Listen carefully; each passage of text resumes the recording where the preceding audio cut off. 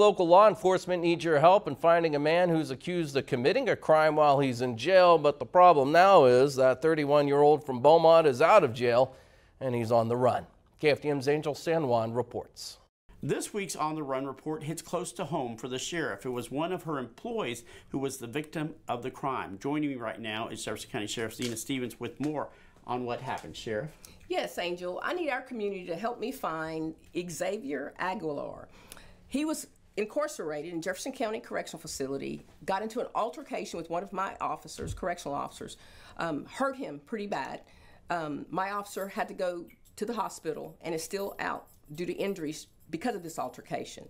So if anyone in our community knows where we can find this individual, we need to get him back in custody. He was able to bond out on his original charge, and that's okay.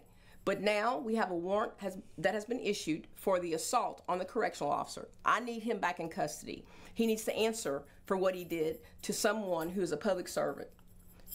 If you know where we can find him, please contact us at 833-TIPS or 835-8411. Thank you so much, Sheriff. And remember, you can run, but you can't hide from our viewers.